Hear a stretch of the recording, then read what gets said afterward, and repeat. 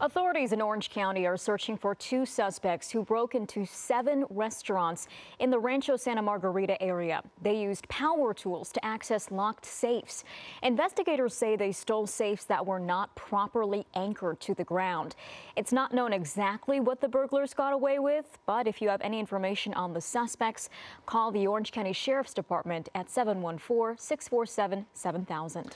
Hello, I'm Mark Brown. Get more great ABC7 content by clicking the subscribe button for our YouTube channel and download the ABC7 Los Angeles streaming app on Fire TV, Android TV, Apple TV, and Roku to watch on your TV.